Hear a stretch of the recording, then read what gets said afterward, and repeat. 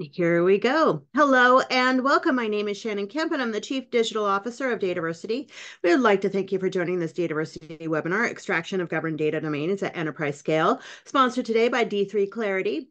Just a couple of points to get us started. Due to the large number of people that attend these sessions, you will be muted during the webinar. For questions, we will be collecting them via the Q&A. And if you'd like to chat with us or with each other, we certainly encourage you to do so. And just a note, Zoom defaults the chat to send to just the panelists, but you may absolutely change that to network with everyone. To find the Q&A or the chat panels, you can click on those icons found in the bottom middle of your screen for those features.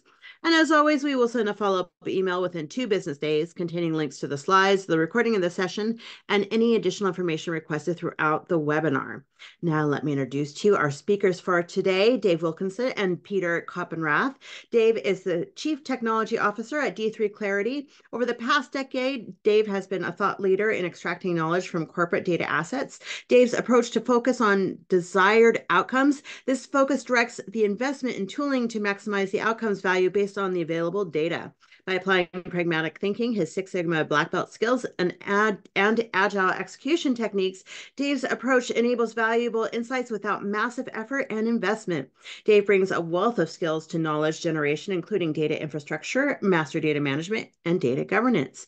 Peter works in technology partner alliances at Precisely Software. For the last 25 years, he has been helping customers to move, assess, govern, correct, and enrich their data. Prior to joining Precisely in 2011, he worked at IBM with their InfoSphere software line.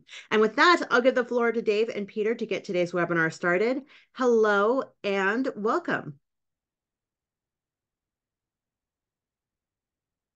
Good afternoon, and thank you, Shannon, for that great introduction. This is Dave Wilkinson from D3 Clarity, and as Shannon just said, joined by Peter Koppenrath from Precisely, and we'll be talking through extraction of governed data domains at enterprise scale. This is based on a use case of a large oil and gas organization, and we'll be doing a little bit of background and then diving deeply into a use case and case study.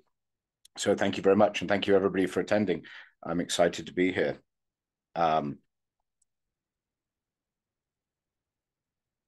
So the agenda, as I just mentioned, we're going to be talking about the importance of governed data and governed data domains, walking through an overview, a little bit of master and reference data, a little bit of MDM awareness, and then I'm going to talk a little bit about the data you have and the concept that we all have data that is in the systems. And a lot of this is the extraction of that data and the extraction of those data domains to describe the environment in which we live and the environment in which we work. And then just diving deep into the case study, which I think everybody will find interesting, and then a little bit just about who we are and why we do this. So just before we get into the background, I want to talk a little bit about the case study that we will be discussing as we get into the depths of this webinar, this presentation. And the focus has been the complete redefinition of financial planning across a large energy organization. Financial planning being the process of building the plan, the financial plan, and then dovetailing that with the actuals as you move through a financial year. The focus here is the redefinition of that financial planning process, because this particular organization had issues in the master data correlation between actuals and planning and getting the plans in time, etc. And the idea was to replace and curate all the inconsistent reference and master data across this organization with managed and consistent versions of that data in Precisely's EnterWorks product, which is why Precisely are joining with us today. And that gives us a complete view of governed data and governed domains across this structure. The original estimate for this project was 12 months, and that was just to get the master data in place, not necessarily talking about getting the planning application in place. So that was just the master data and the building out of what we're going to talk about here today. Some stats on this project as we got through to the end of it. There were over 2,000 individual plans to capture. So if you think of an organization where each department is building a financial plan for the coming year, there's over 2,000 of those organizations, essentially who is spending money. Then over 300 general ledger accounts. So these were what they were spending money on across 5 different separate instances. And by instances, I mean of the planning application. That doesn't include all the other myriad of applications that are all dependent on this same data, this master data, this reference data that describes the organization and the structure of this organization. And that led to over 200 separate master and reference data dimensions leading in to describe a particular expenditure or planned expenditure. And so that was the goal. That's the structure of the use case and the case study when we get into that further on. So I wanted to talk just a little bit about the importance of governed data domains and looking at data domains in general. And a lot of you probably already know this, since your DATAVERSITY audiences, you're probably already dealing with data governance, master data management, and data individuals. So I'm not going to dwell too long on this, but let me get into this. In today's environment, well, the way we see it is it's truly important to have accurate data that describes the environment in which you operate. Your business leaders need to have the best tools in order to do their job. And their job is, in this case, decision-making and financial decision-making. So it's incumbent upon us to provide the best possible tools in this case. And a lot of these tools are based on the data often referred to as domains. And the common domains of data that we're talking about here are things like customer, product, organization, but also vendor, asset, employee, and other areas of data that start to describe the world or the business that you live in, right? We all deal with customers, we deal with products, we sell products to organizations. That organization then becomes a customer. So how do you describe this? How do you govern that data? And that's what we're really talking about here. What is important in this is the consistency and quality of that data. Is it consistent across every operational system? Do all your operational systems describe the same universe, describe the same environment in which you operate? Have you got the same list of customers, the same list of product? Is customer defined the same way? And that's what we're talking about here.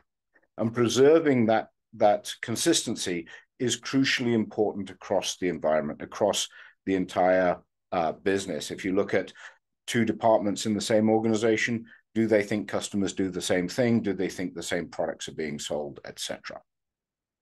And then measure the quality of that data. This data is often collected in different environments.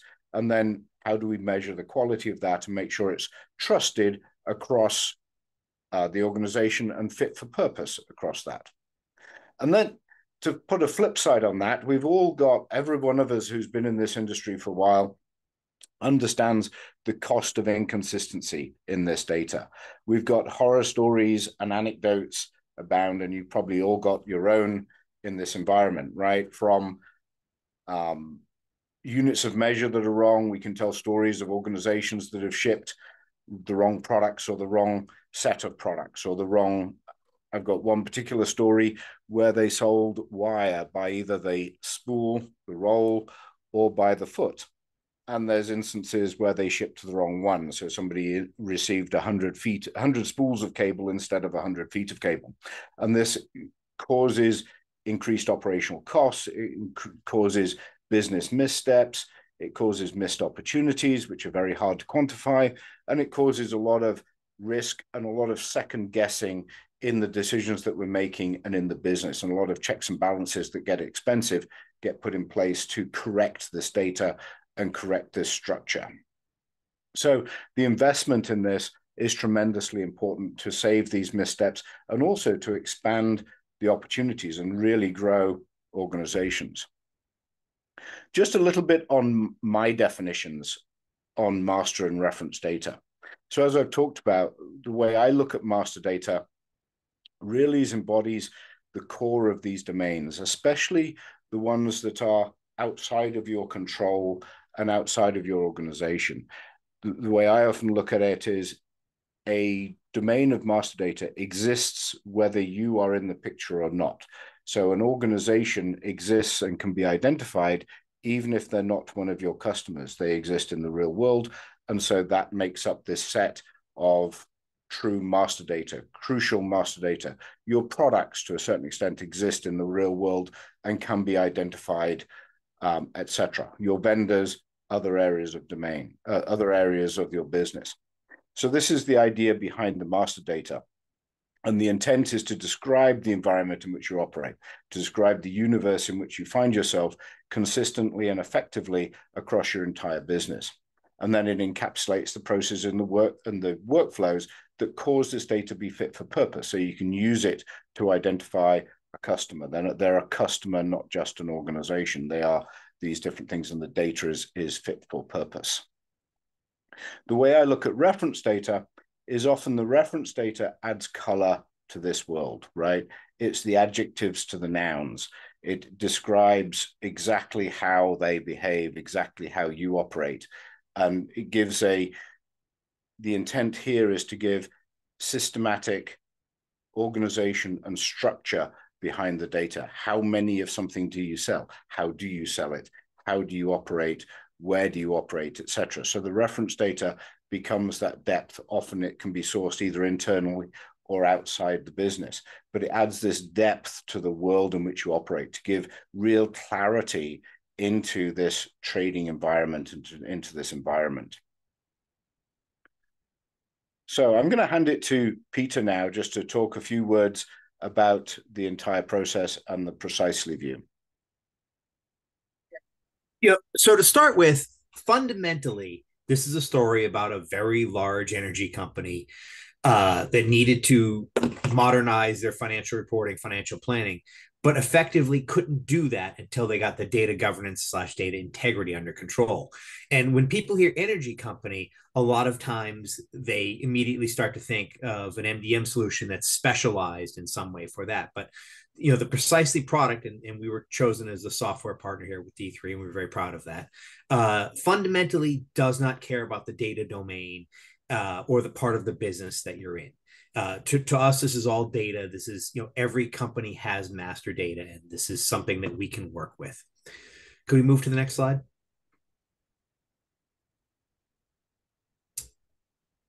So as far as the other thing that's an important part of this story is you could tell this story and focus on the new technologies that they added in for their financial reporting, financial planning. But that would only be part of the story. The truth is that all sorts of initiatives rely on a foundation of having trusted data in getting your data governance and your master data under control before you move forward. Like artificial intelligence, that's something everyone cares about quite a bit right now. That really works better when you know the data that you're feeding into your AI models and that you trust the data going in. In some ways, this particular story was a cloud adoption and analytics and BI story. Again, you need to get the data under control before you can do those things effectively. The same with all sorts of modernization efforts, whether they're moving off of legacy systems or just moving towards the cloud. And then we can go forward one more slide. Now, I just started off by saying we don't particularly care about the data, but there are lenses, for different industries, and there are different ways of using our tool and best practices that meld itself to different industries. So it is something there, but you start off with a tool that fundamentally deals with data and master data, and then you tailor it for whatever particular area you're using it in. And I'm set with those slides. Dave? Thank you. Thank you, Peter. That was a good background. What I want to talk to about now is the idea that you have data, right? The data exists. Most people have been operating a business for a long period of time, usually very successfully, before they get to this point of looking at the governed data. So what we're looking at is there is a data landscape. We've often built up our data over the course of many years, over different systems that were put in for specific purposes or for different purposes. And the data has grown in those environments. They're not always connected. They're not always seamless. They're not always properly together. We haven't always focused on our data and our data architecture and our data environment as a crucial part of our infrastructure, as a crucial part of our strategy. We focused on applications or personal productivity or various areas of the infrastructure, but not necessarily on the data. So what we're talking about here is that data environment exists. it is live, it is moving, it is breathing, if you like. And what we're trying to do is extract that data, extract that master data, extract that governed data, and place it under governance, and place it under management to make sure that the processes, the standards that are embedded in the systems are now across the entire organization, and that the data, when it gets back into those systems or into those systems, is fit for purpose and can be used for the purpose that it's want. You can actually use the data within Salesforce to sell. You can actually use the data in SAP to invoice, etc. Often this data has to be understood and extracted from the systems. It exists, but it exists in silos. How do we understand it? How do we look for it? How do we make this work? So we're going to talk about now getting towards that use case, in that case study, extracting this data to be governed. So how do we discover it? Looking into the applications, understanding the core definitions of this data, what the data is, and profiling it to understand how good is it, what does it look like, how is it fit for this purpose, how can I use it? And then mapping it across these systems, both where it is equal. In other words, does an organization exist in two different systems, SAP and Salesforce.com, or whatever systems it might be, where they're both describing an organization external to yourself, as well as modeling it to how does it interact with the product, right? How do you make that sale to that organization? How do you bring that forwards? And then building up this data map and this data model of your entire enterprise outside of the systems. And then making sure the data is fit for purpose. So getting into the cleansing environments, the enrichment, to make sure as it is used for those purposes and for those functions. So looking at data modeling for a moment and data mapping, the modeling, to our definition, involves the defining of the structure and the relationships between these elements and these entities. Identifying the entities, defining these entities, and defining them in a manner that is independent of the system. And then aligning that with the functions, right? Making sure that it satisfies the operations and we can move forwards. And then mapping these across the domains and back into those systems so we can extract and build this forwards. We often draw this out as a relationship diagram, as an entity relationship diagram, as an object model that starts to describe your full enterprise data model and starts to then describe how each entity manifests itself in a particular system for a particular purpose or function. So looking at then the purpose, making sure the data, when it gets to the system, can I transact on it? Can I use it for what it's needed? Do I have to do remedial work on it? Can I fix it? How do I govern that? How do we ensure it is there? And what are the processes? And is it consistent across systems? Does it really describe what it pretends to describe or what we purport it to describe? We're now going to delve into the case study. And as we mentioned before, this is focusing on enforcing the standards, extracting the data, reverse engineering the applications, reverse engineering both the master and reference data from the applications to give us a full picture of how this financial planning can be done for this one particular business. Remembering that this is part of their core structure and also connected to other systems across their environment. So the problem as it was presented as well and how it is done today, and we're probably all familiar with this picture where there's way too many copies of Excel and Excel spreadsheets and way too much manual activity in what should be a standardized and structured, relatively structured process with consistent data. The idea here is that this organization, they would at the beginning of a year or within the year, reach out to all the organizations that had to put together a financial plan and send them a spreadsheet that's a template and ask them to fill it out with how they're going to spend money in the next year. And these would all come back as a set of manually created spreadsheets, which were loaded into databases so that they could be correlated with each other. And of course, there's a manual step here because not everybody was using the same general ledger accounts, the same reasons to spend money, etc.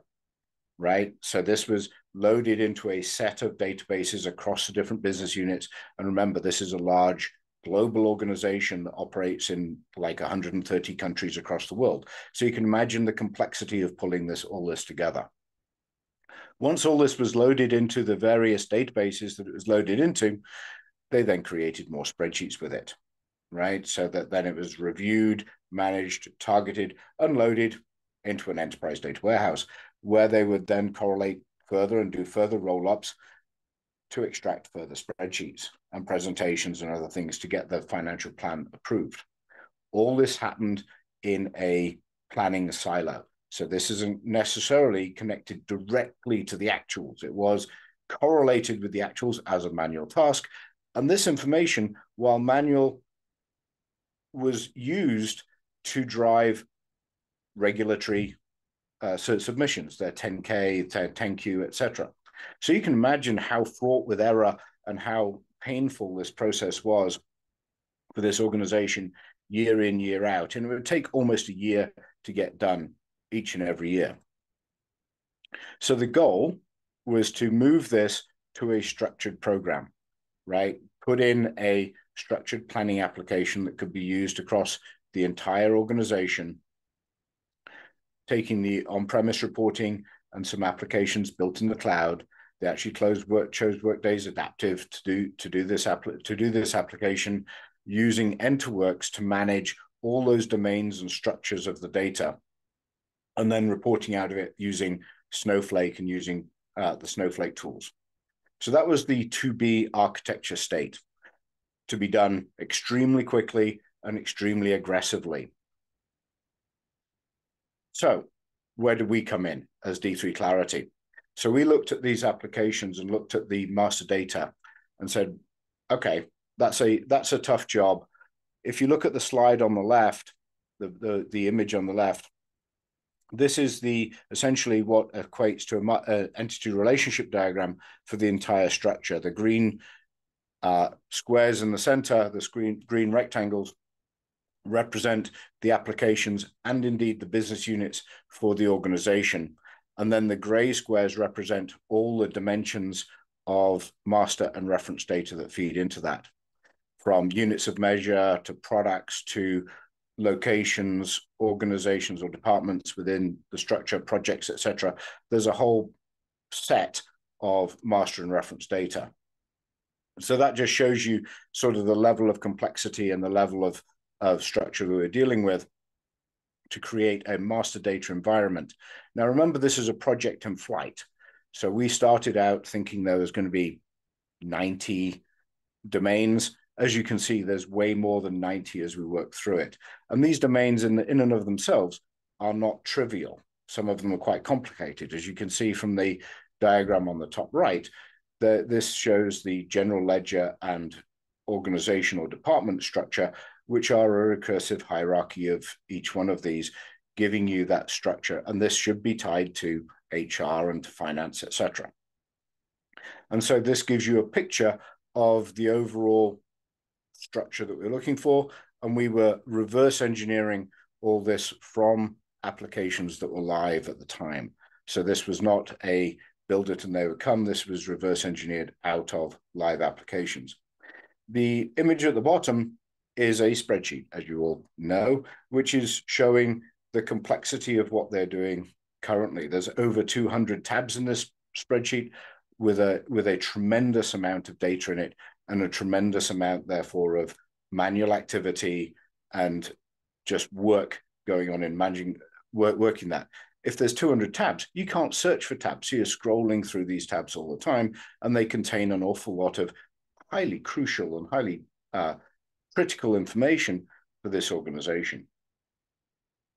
So what we did was we extracted this structure from the running business applications for finance, for both actuals and for the planning and for other systems, so that we could correlate this together and build the structured data flow and the structured management from this picture and from this data set.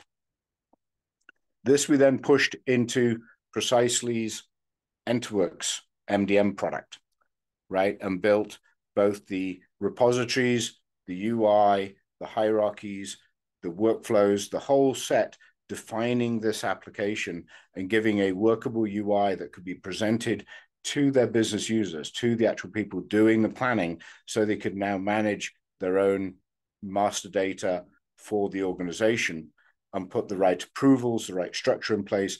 And we generated this for these 200 domains of data with a workable structure, with data validation, data references, generating keys, etc. The whole set of this data set was generated within the EnterWorks product. What this gave us was the ability to work in an agile manner with the development team. So this was generated in about 30 minutes from the applications.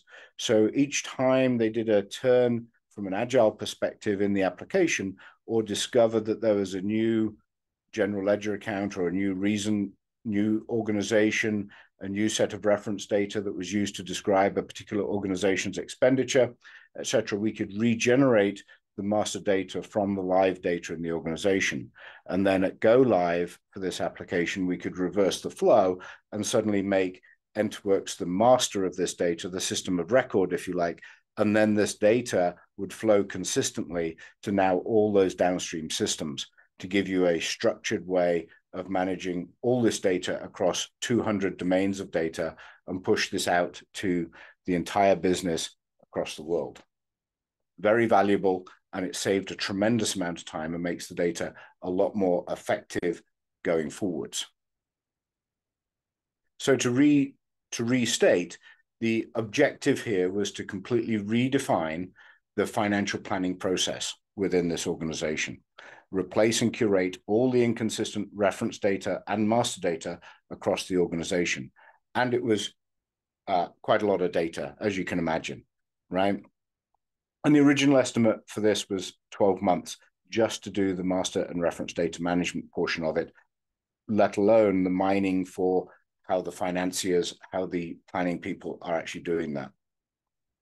This, as I said before, gives us over 2,000 individual plans to capture, over 300 general ledger accounts of where money is spent, 5 different separate instances, and over 200 separate master data dimensions where we were authoring, creating, curating, and publishing this data through this cycle, building the whole flow and integrating it in with those applications.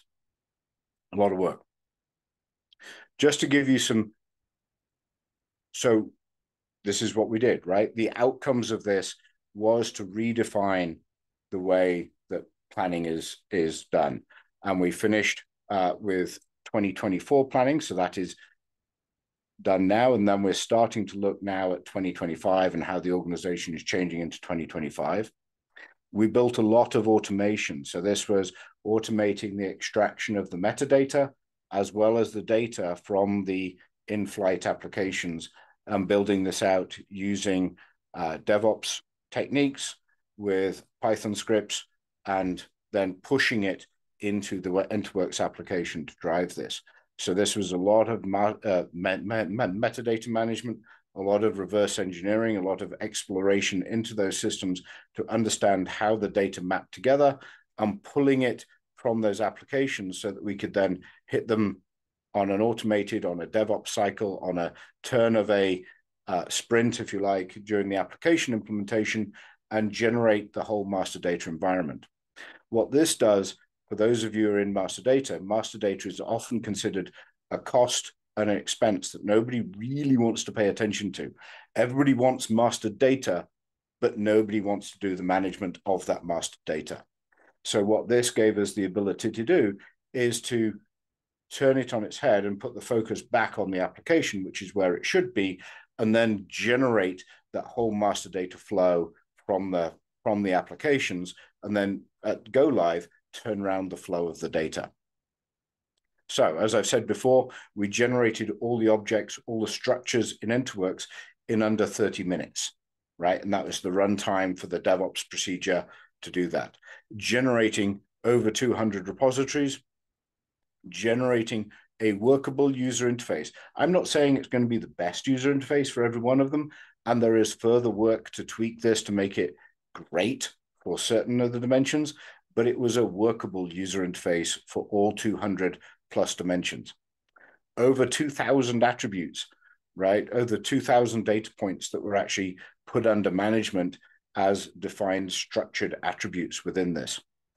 And over 10,000, way over 10,000 actual data items extracted from these applications, and then the flow reversed at point of go live. This all had reference lookups, foreign keys across the repositories, and where there was a more complex structure within that dimension, then that was built into it as well with that structure. And then with the hierarchies of data referring others and code sets for reference and data validation where appropriate. This was all done within 6 weeks. So we started in December, delivered essentially in February for the planning process. So remember when I started, when I was talking about this use case, it was an estimated 12 months to go from December to December to get just this master data piece in place. And that was assuming you actually knew what all the dimensions were. Within that 6 weeks, we moved from 90 dimensions up to over 200 dimensions. So the scope of this changed as they did the discovery and did the analysis within the organization to understand what they were actually doing with all those spreadsheets and what fields were actually in those spreadsheets. So you start to see how this complexity comes together and how we drove this automation, right? As we look into 2024 now and moving through that, we're starting to drive more standardization where the planning process now can get more standardized. It's not all in spreadsheets, so they can start to optimize. With that is going to drive changes into a lot of this master data. So there'll be another release of this and another release of all the master data as we move on to 2024 planning instead of 2025 planning instead of 2024 planning. So with that, just a little bit about who D3 Clarity is.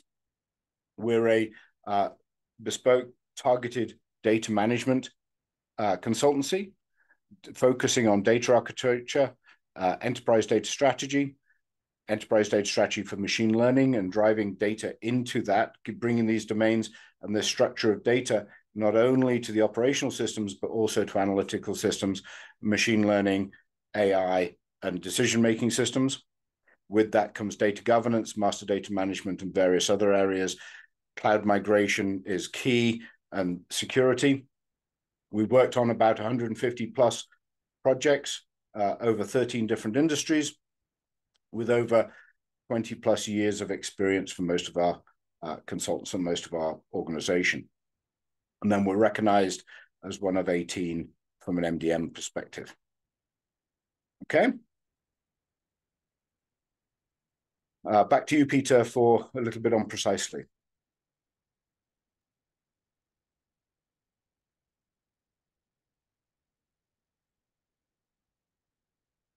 Peter? So Precisely is a... Right there, I got it. Sorry, I couldn't get off of mute. Every time I pushed the mute button, it was coming back on. No worries. The Precisely has quietly been becoming a much larger company over the last 50 plus years. We were literally one of the original software companies delivering software for the mainframe right after IBM did the unbundling in the late 60s, early 70s.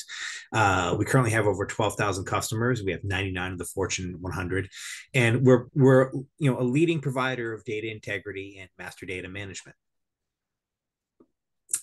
That's it for that. A little bit on our data integrity suite. Part of now, not every piece of what we were providing was part of this project, but we fully believe that the journey to data integrity and understanding and trusting your data includes all these things that we see on the bottom here. So data integration, data observability, data governance, data quality. Those are things that were particularly involved in this, but also adding to the data, enriching the data, geo-addressing, data enrichment, spatial analytics. Those are all part of the capabilities that we're offering our customers and our software and our partners. And I want to just add to that a little bit, which is Peter's absolutely right. We did not use all these pieces within this project, but we are familiar with all aspects of this project suite and have used various pieces of them. We absolutely did use the data integration the master data management and some of the data enrichment pieces within this project. And this is a great suite of products for building this out. And we all know that you all own multiple technologies and from multiple vendors, and bringing this together, all this capability makes a tremendous journey for your data and through this kind of process and program to expand and bring your data under control and your data under management, so it can really drive that consistency, reduce that cost of inconsistency, and drive you into the future as a much more efficient and speed up decision making, both automated decision making as well as manual decision making as we look to the future. Thank you for your time. If you want to reach out to us, our contact information is here. Both myself, that's Dave Wilkinson, the CTO at D3 Clarity, and Peter at Precisely. Thank you for listening to us. I do see there's some questions. Shannon, do you want to take us forward? Yes, thank you both for this great presentation. Just to answer the most commonly asked questions, just a reminder, I will send a follow-up email by end of day Thursday with links to the slides and links to the recording. Feel free to put any additional questions in the Q&A panel. So diving in here, so can you expand on the impact fit for purpose has on business? The impact of fit for purpose for business. Well, it has a tremendous impact, really, which is if your data is determined as, let's look at it from a negative point of view. If it's not fit for purpose, how do you remediate it? How do you correct it? How do you make it fit for purpose? And what I mean by fit for purpose is, do you have enough information to send that invoice? When a deal closes, have you got the information that moves a prospect to a customer and allows you to trade with it? Do you have the right delivery information? Do you have to collect further as a reactive step, right? Do you have to find out what your delivery date is or delivery addresses are? So this is about what transaction are you about to do, and do you have all the information in the right form to be able to make those decisions and execute that transaction correctly and satisfy that purpose of that transaction? Does that answer the question? I believe so, and can definitely have the questioner expand if there's anything else they wish to ask there. And Peter, feel free to jump in at any time too for any of these.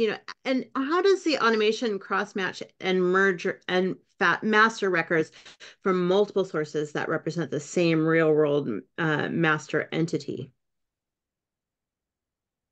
So that's a detailed question. So how do we extract and match the same entity that describes the same thing from multiple systems that might have different structures? This comes down to the definition of what the entity is in our view, right? Which is the definition of the entity. What is it as an entity outside of those systems? And then how does each system describe its part of that entity? It probably doesn't describe all of that entity, but it at least describes part of that entity. And it describes enough to be able to identify it. Then you can use data augmentation tools like Precisely's. You can use matching tools within the MDM software. And we also use machine learning and AI to perform that matching, whether it's deterministic or probability, to start to say it is highly likely that these two records, both within a system or across systems, are actually describing the same instance of the same thing. And then that forms that core of that entity going forward, right? And that's a standard matching technique that we use across that, as well as data augmentation and reference data from third parties like D&B and others. Great. So Dave, as you were talking, you talked about connecting with other systems such as SAP and Salesforce. Do you connect directly with SAP MDG module? We certainly have done. We've connected with most SAP systems. SAP is pretty, I'm not going to say it's pretty open, but it's got some standard connection constructs, and MDG will do some of the master data. It usually does the bigger domains rather than all the domains. So MDG is one that we have connected to in the past, as well as SAP, ERP, and others. So yes, we can use data from MDG. this did not use MDG necessarily, this particular implementation. Could I answer one of the questions on, there's a question here, what kind of impact will machine learning AI have on MDM and data governance? That's actually a two-way street. So some of our, here precisely, we're already working on doing some things with data governance, especially data quality, by using AI. But there's a flip side to that, which is what's the impact of MDM and data governance on machine learning and AI? And that goes back to one of the slides I presented. And just like the overall story that's being told in this presentation is, it's hard to get the full value out of AI unless you know what data you have to feed it and that you have some trust in that data. And the data is also in a format that helps make it make sense to the AI. So there's, I think it's both. Like machine learning AI is going to have an effect on the way MDM and data governance is done, but MDM and data governance is going to have a massive effect on giving you better results from machine learning and AI. So I'd like to build on what Peter just said. And actually, if you look at the DATAVERSITY website coming up, we're putting out a white paper on exactly this point, which is how does data governance improve the models for AI so that your decision-making, your automated decisioning through AI and machine learning gets better, as well as how can you use machine learning and AI technologies within the scope of data governance to clean up some of that data as well. So we're actually publishing a paper on that in the next coming month. So look for that on DATAVERSITY's site. I love it.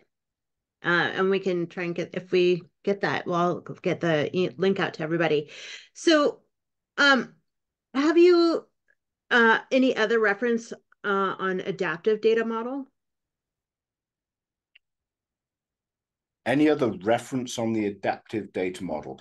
So the adaptive data model is proprietary to Workday to a certain extent, so I can't necessarily share that here, but if you want to reach out to me offline, we can talk more about it. It is a flexible data model, and what we did was we logically extracted the data from it. So there's constructs and constructs within it that we extracted and worked around within that structure, if that makes sense.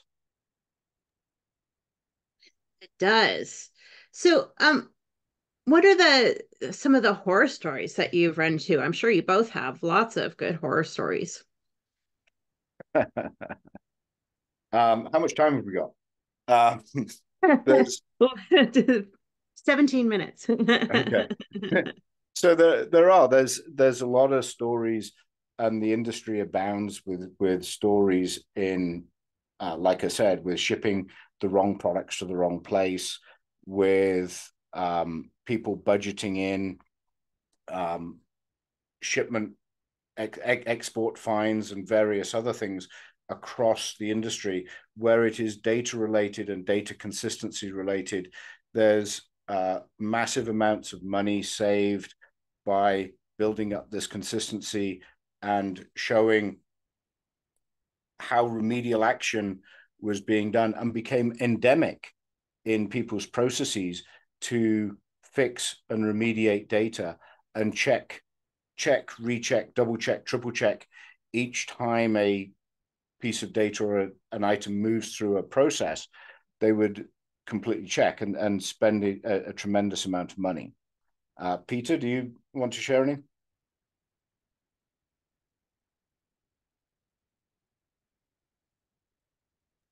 Oh, it looks like we lost him. Oh. So this is a conversation that we can absolutely continue offline, and we can talk about it more. And we are going to be speaking at the DGIQ conference in June. So if any of you are going to be there, then look for us, and we can share multiple stories from a number of our different clients. I don't necessarily want to share them here because people might recognize them. Fair enough. And yeah, and both D3 Clarity and Precisely will be at DGIQ. You can find them in the exhibit hall or just and some sessions as well, as you'll be giving some presentations. So, so what is the most crucial task that should be finished in master data management in your practice? And what's the most, there's a two-part question. First one is, what is the most crucial task should be finished in MDM in your practice? And then the second is, what is the most essential function in MDM system? Data integration between OLTP systems? So the most can you ask that question again? I missed I can't remember. Let me just start with the first one. Yeah. And ask him separately. So what's the most crucial task that should be finished in a master data management in your practice? The most crucial task, I think, is you're looking at a master data program is probably outside of the master data system and understanding the way the data describes the business and understanding the definitions of the entities that you're defining as master data, right? And getting a handle on that and the handle on the way your business interacts with them, right? To start to, as you bring that together, you'll start to realize how that data truly describes the environment in which you operate. Now, as you place that into a master data system, then the function of taking over or owning that or understanding where the system of record for that is and placing it through a structured process is probably the number one function of the system. But before you get into the function of the system, you really have to understand what it is you are trafficking and how you are trafficking it, right? How does a prospect turn into a customer? What is a customer? What are the ambiguities in the word customer as you use that across your business, right? How do you transact with that organization that is a customer?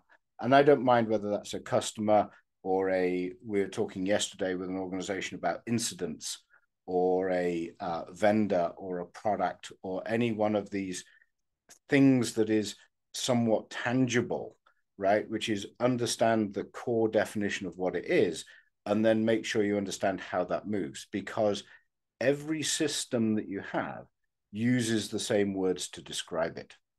The word customer is used everywhere, but it doesn't always mean the same thing. And so you have to abstract that out of the different system definitions and start to say, this object manifests in this system like this. And so that, and then move that core structure, that core definition into your master data environment, and then place that under management, and then let the integration environment take care of getting it into those systems. So does that answers the first question? I think, Shannon, do you want to ask the second one again? So what is the most essential function in MDM system data integration between OLTP systems? So I think the most crucial part in an MDM system is preserving that defined structure and definition, right? So it's an abstract idea, not a firm idea, but it's the concept that your master data system preserves and becomes the system of record for that definition and the way the data truly describes that thing. And that definition needs to be in your business glossary, written down to the point of saying, if these attributes make up one of these and these are unique because, and then that master data system manages that definition and makes that core system of record, that single point of truth, if you like, a point of definition for that entity that can then be integrated into a number of other areas. Then your integration system can take care of the mapping, the structure, the movement, and the trafficking, if you like. But the master data system preserves that strict definition and that strict system of record and that record of what that is and what that looks like as it moves into all those systems. Then your master data system gives you the ability to cross-reference across different ambiguous definitions of that thing, right? So you can now dereference between your ERP system, your Salesforce automation system, your customer support system, your logistics system, etc. All these systems that use the same word but a slightly different definition of it can refer back to MDM, and your reporting and business intelligence can refer back to MDM to give you that complete view and that structure. So MDM owns that definition, if you like, and that source of truth. Does that answer the question? I believe so. And Peter, welcome back. I know we lost you there for a moment. I don't know if you have anything you want to add to that. No, just that I was happy to be able to get back into this. I was a bit discombobulated when it dropped me for no reason. Well, you also missed the question we were kicking it to you if you had any horror stories, or maybe, what's the most challenging thing that your customers run into when trying to implement an MDM solution? I'm actually not going to answer that because it's too customer specific. But if I meet people privately, I'll tell you. Fair enough. I love it. Okay, so what are the benefits of establishing precise connections between data models and specific business functions or process? And I toss that to either of you. Yeah. So precise is an interesting word there because things change and things move. The value is the streamlined and seamless movement of data that is now consistent across the organization, right? So the ability to move that, to preserve that mapping with a certain amount of flexibility from your core system of record to the recipient systems enables that to be seamless. Having said that, right, there's often flex movement and preserving a loose coupling without doing a strict hardwired coupling can be extremely valuable, particularly as you move into data warehouses and when you start looking at primary keys and foreign keys across systems. So there is some amount of flex that you want to put into that, but preserving the precision, especially the precision in the definitions and the definition of what is exactly managed here, what does this system need, what is the purpose of this system, and how does it consume the data, is extremely valuable in terms of fluidity and speed, if you like, of moving the data across the systems and around the organization, and responding, allowing applications to respond in the right time frame. Hope that helps. Feel free to reach out to me in more detail if you need more clarity on some of these answers or some of these questions. Indeed. So, and thank you. And when we've got about 7 minutes left, so we got some time for more questions, which are coming in. So any key position points when defining definition for attributes? So attributes are often defined for you, right? So yes, the applications will have the attributes largely defined in them because you have applications, you have this data. So often it's more of a establishing which attributes are important. So look at what we call as everybody refers to them, the critical data elements, the critical data attributes, if you like, for an entity. And what are those critical data elements actually doing? Are they defining the transaction, or are they defining the identity of the entity? And what is the minimum set that allows you to truly identify that entity? The way I define the minimum set is often looking at it and saying, if one of these attributes changes, do I truly have another entity? Right? So if my name changes, am I a different person? So that becomes So that becomes your definition of identity and your definition of uniqueness within this entity. These attributes have different names in every system, different metadata describing them. So then it's that mapping to a central canonical definition for that entity. And then how do the attributes from the independent systems feed that? There is going to be a quality in them, right? Whether it's called a name attribute or a long name or a first name or whatever, it exists as part of the identity of that entity because that entity exists in the real world.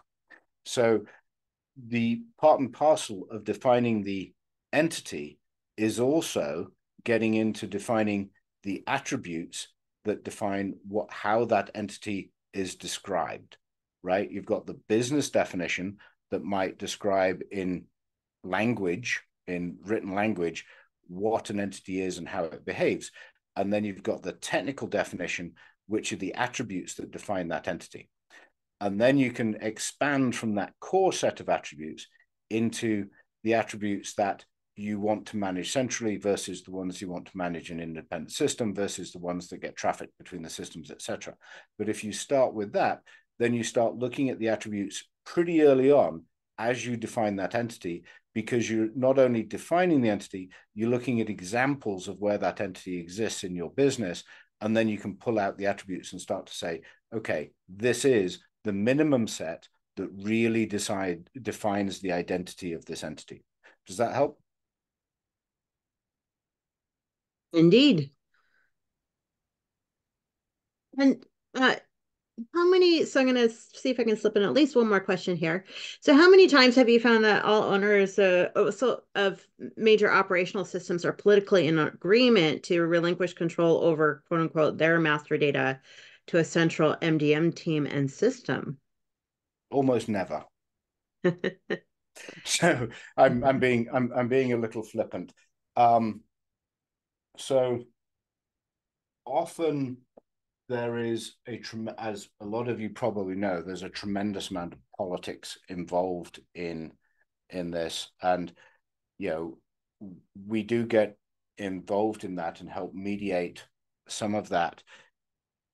Often, as we look at the definition of an entity, people start to realize that they have got their own definition. They have got a uniqueness construct or a definition that is fit for their function, but doesn't describe the whole entity across the organization.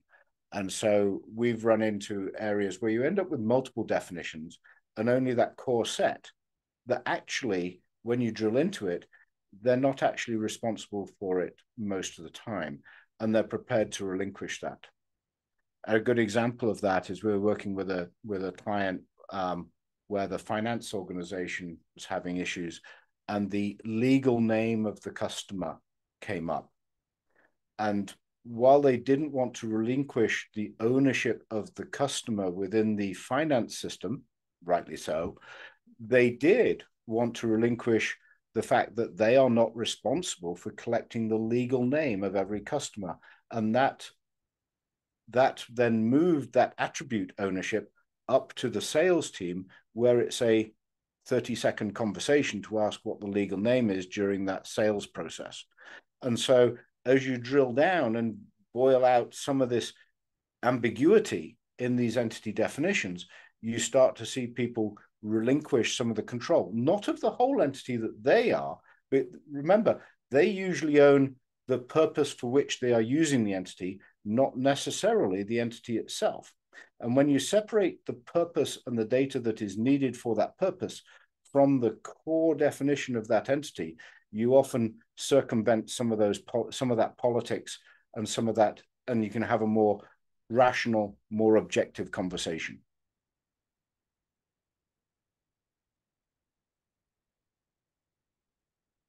Perfect.